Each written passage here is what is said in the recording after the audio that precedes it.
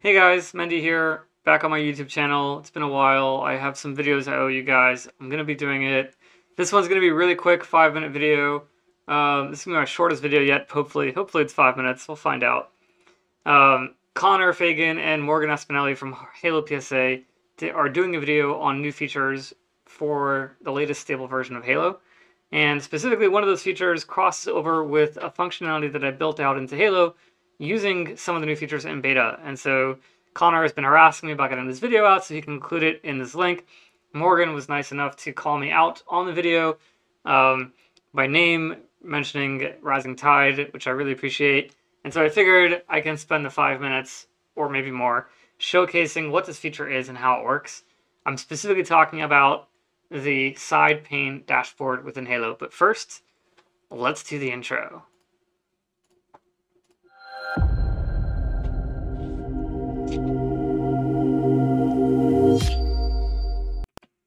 Alright, and we're back.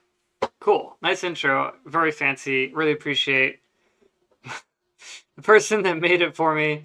Moving on, we're inside Halo. We're inside the training instance. This is the instance that I use for the training series, so I'm not going to be making any changes to it. This is completely read-only. Any changes that I make inside this tenant has to be within the training series, specifically so that we make sure we don't get too far off the rails when we actually do our implementation.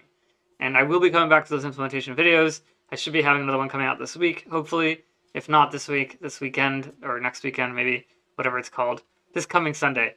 And in the meantime, let's just dive right in. So on the very top over here, we've got this new button that exists. If you are an existing Halo customer with an existing Halo setup that have not had this put in place yet, you will not have this button. You will need to turn it on. What this button does is that it displays a side dashboard. It pops out just like that. And this dashboard is completely configurable to display whatever you want. The thing that I made inside of it is basically, let me just move myself, there we go. What I made is basically a pinned list of tickets that are essentially tickets that I'm following. And it's literally labeled my followed tickets. So if I click in here and I open this ticket up, it takes me right to that ticket. I can just come up here and unfollow this ticket, and then that will disappear from my dashboard. Can't log into Outlook, it's over here. If I go here, pop it out, that ticket is now gone.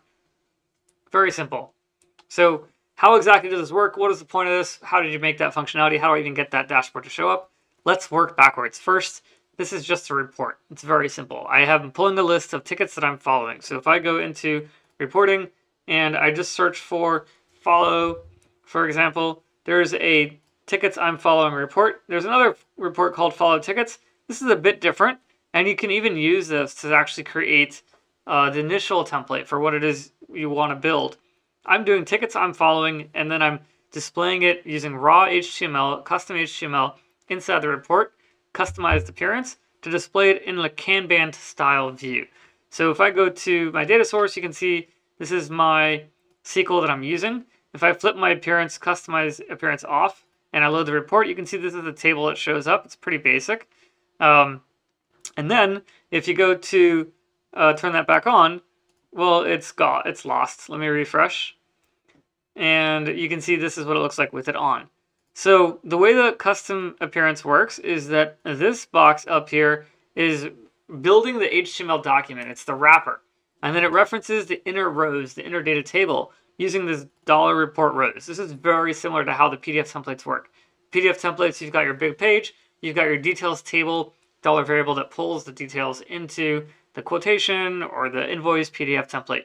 It's very, very similar to how it works. In this case, we're pulling the report rows into the page individually, and that report rows is made up of this HTML over here. And so normally what you would do is you would build out a table and you'd make it look like an actual data table and so on. What I did is looking at this and I'm thinking, wait a second, if I can reference $variables here, which I can, it tells you can use $variables, indicating $variables that are made up of the column name from the row that's returned, then number one, there's HTML inside of the table for the most part. Why can't I just display that? Hint, turns out you can. Number two is that the data is dynamic based off which ticket it is and what work has been done on that ticket and the color of the status and so on and so forth. So why can't I use that to style my output into something that looks semi-decent and part of the platform? And hint, you can, because that is what I did.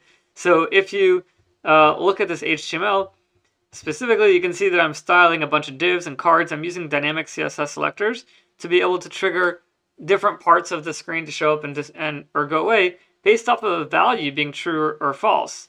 And so like right here, this read tag being true or false. And you can see that that's just being referenced based off $red, which is one of the variables, that's one of the values being returned in this table, is literally fred is being read as red, right, like that. So I'm building this report so that it looks like this, and then after that it's literally just a matter of sticking it into a dashboard, and then sticking that dashboard and throwing it into the Sidepane view. That's it. That's the 5 minutes. Very simple, very basic, very easy to use. The only warning I would call out is potentially if you're following tickets, you can get CC'd twice or double CC'd or attached onto an email, onto tickets accidentally so that you get emailed twice or whatever. You may want to mess with your notification settings and make sure that it works for you so that it doesn't get in your way or it doesn't get annoying.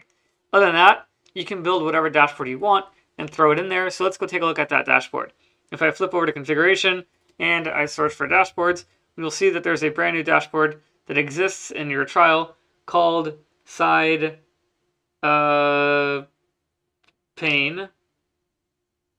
Where the heck? Oh, I renamed it. Mendy's Tickets. I renamed it for fun. Speaking of read-only, not making any changes, let's put this back. This should be called Sidepane, essentially. And so you'd see a dashboard called Sidepane, and inside of there, you'd go to the layout, and you would see the widget with your tickets over here. The key to remember is that the Sidepane is pretty small, and so you're only going to get a certain amount of view, a certain size width of things in here. But you can see that we kind of basically fit it in pretty well. But you can also always just change it if you want to and decide what report you want to pull in or add additional reports, change the default appearance, and so on and so forth. So we can say we want no border with hover, save that, and I'm really good at not following directions. And so now if I refresh this and reopen this back up again, we should get a hover over the widget area with no border, right? You can see that how it hovers. Or if we don't like that, we can just edit this again, set this back to no border, save, and then just reload this dashboard. And now it doesn't hover, but we still have our tickets here. Okay, so I'm using custom HTML on a report to design an output in the style of a Kanban card. I'm taking that style, I'm throwing it into a dashboard, I'm taking that dashboard and I'm embedding it into the side of the platform. And one of the best things about this is that no matter where you are in the platform, you can easily just pull up a list of tickets and jump right to it. Just like notifications, except they stay around for longer than 3 days. Some of the other big things that came with this feature was the ability to add dashboards almost everywhere. Like custom tabs can be dashboards as well, and they can reference ticket IDs using the $fault ID variable, which means you can literally design your own interface for your tickets, which is very powerful and very cool. I hope this was interesting. I hope that this was give you some ideas on things that you can do and makes you excited about some of the new features that are coming or that you already have in Halo. If you need any help setting it up, let me know, drop me a comment, send me an email, and I can shoot you over the SQL, the HTML, and so on and so forth. If you want to do it yourself, you should be able to just pull up a trial, spin up a trial, and grab it from there. Thanks for watching, and have a great day.